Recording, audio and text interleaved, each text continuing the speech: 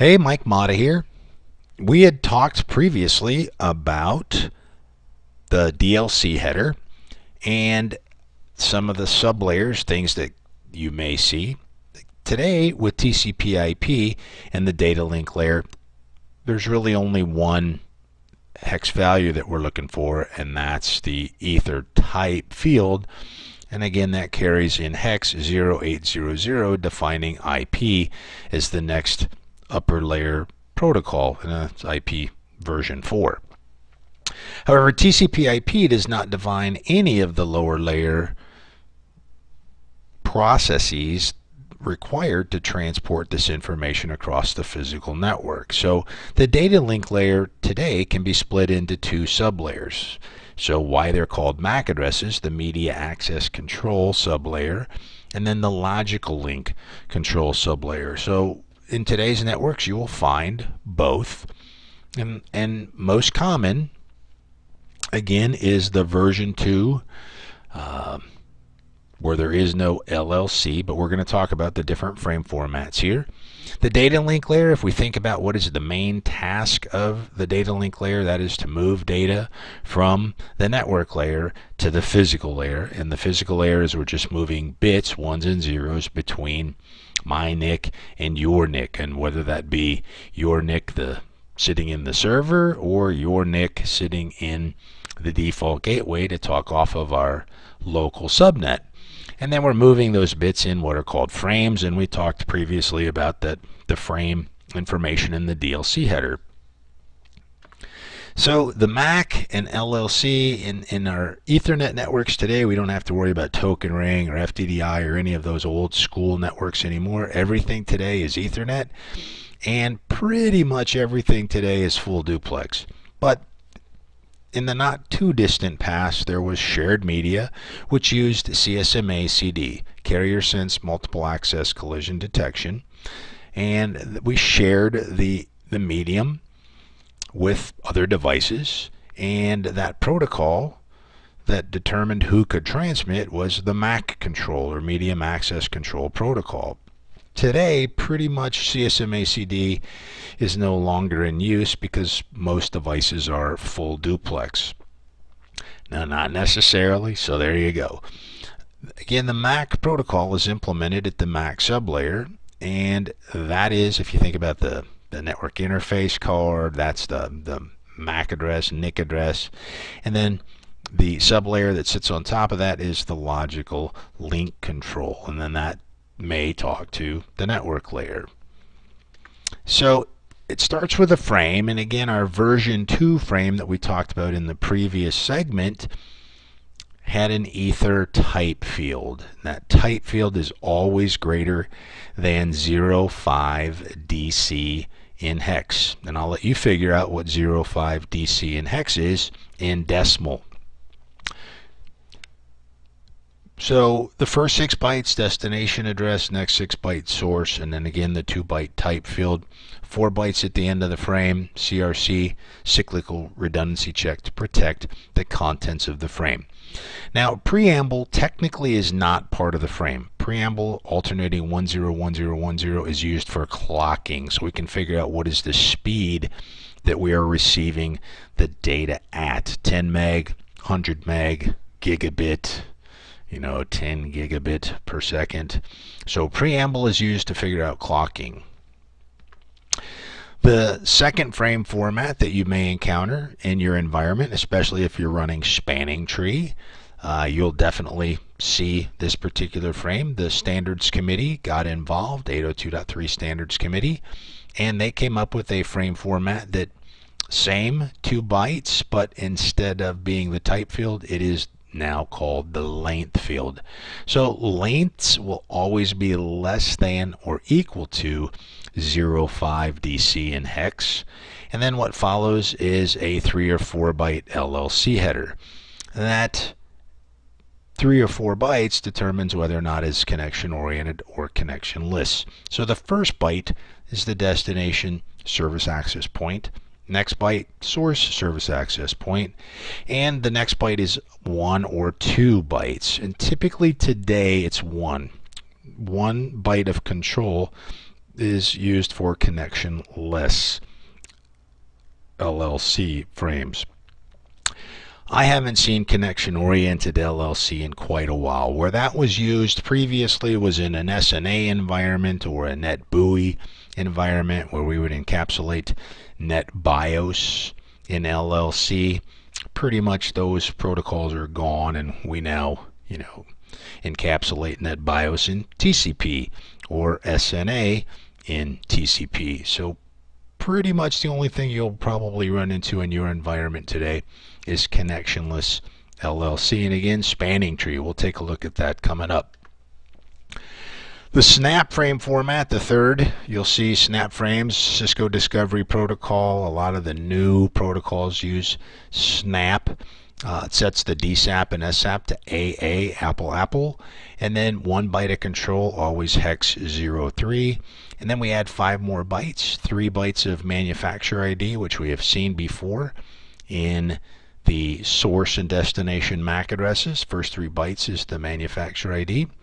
And the 2-byte ether type, which we also saw before in the version 2 frame format. So the fourth and final is the Novell frame format. It uses FFFF, the IPX checksum, at offset 14. And again, typically you will not see these packets any longer. This was back in the heyday of Novell when they had IPX SPX.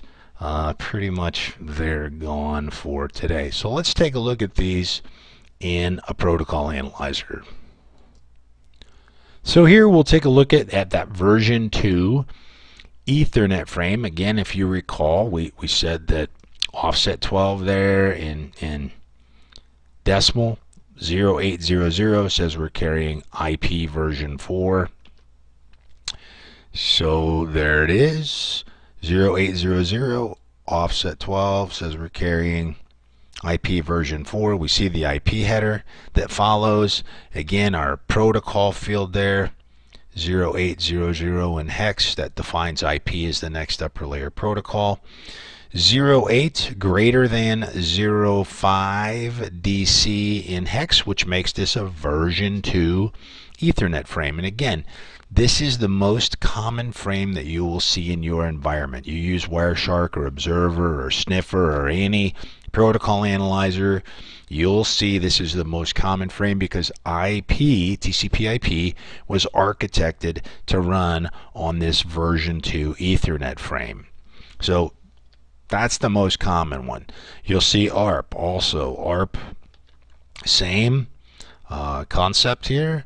See 0806 offset 12, again 08 greater than 05 DC makes it a version 2 Ethernet frame. So some of the other frames, we said if you are running spanning tree in your environment, there's a spanning tree frame. Let's take a quick peek at that one. Spanning tree, you can see at offset 12 it is now the size, and the size is 38 bytes. And if we look at the value there, less than 05 DC, which 26 in hex, you should know is 38 in decimal. That's where that's coming from.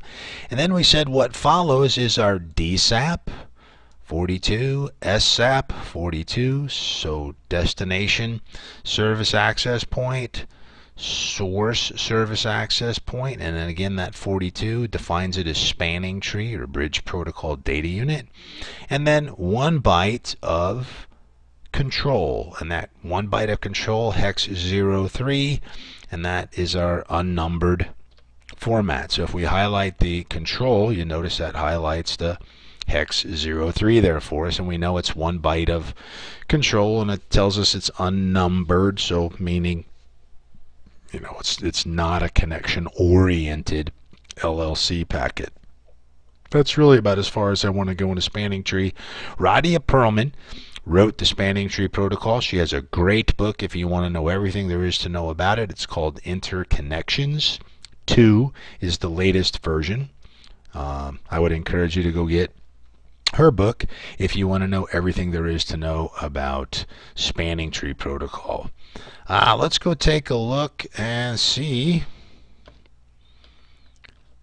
we should have some, there we go, Cisco protocol in here, Cisco DTP. If we take a look at this particular packet, you notice that it is same 0022 at offset 12, which tells us it's less than 0.5 DC, or that's our length field. And let's actually break this down a little further in the detail window so we can even see some of this other information. Destination address here is a 01, which that tells us this is going to a multicast. It's an odd number in the MAC address. I will do a segment on that here coming up. Source address is from an even number, which makes it a unique. So this is a Cisco sending out to a multicast destination address. And again, it's using a snap frame. So we see AA, AA. So there's our DSAP and SAP, Apple, Apple. Again, our 03, which tells us it's a unnumbered format. And then the next 3 bytes is the manufacturer ID, 00000C. And we even see Observer decodes that and says that's Cisco. And then the ether type, the next 2 bytes, 2004, defines the protocol as Cisco DTP. 2000 would be Cisco Discovery Protocol. So again, all these different ether types defining what's the next upper layer protocol. So there are the 3 most common frame formats that you will see. And again, Wireshark shows very similar.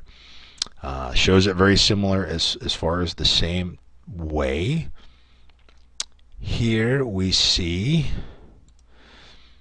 let's minimize that, and in Wireshark, so here's frame 1, Ethernet version 2, highlights the first 14 bytes. Again, you see 0800 there in hex. Tells us our IP protocol type field. Version 2, then we kind of know that's the version 2 based on that Ethernet II. If we go down and look for a spanning tree frame, here's an STP. Again, we looked at that in Observer. Our length, 38 bytes, or 0026. Again, tells us our length is 38 bytes. And then we see the LLC header, and it tells us the DSAP and SAP is 42 and 42, so it's breaking down this information and where it's getting it from and how to decode the particular packet information. And then 03, again 42, 42, 03, it's unnumbered information. And let's go look at that other Cisco snap frame. And again, we see very similar, like Observer decoded it. 0022 tells us that's our frame length information, length of 34, 0022. Then AA is our DSAP, AA, our SAP, and then 03, unnumbered. So 1 byte means connectionless, and then the next 3 bytes is our OUI, or organizationally unique identifier, and then the next 2 bytes defines the ether type, or in this case the protocol of Cisco DTP.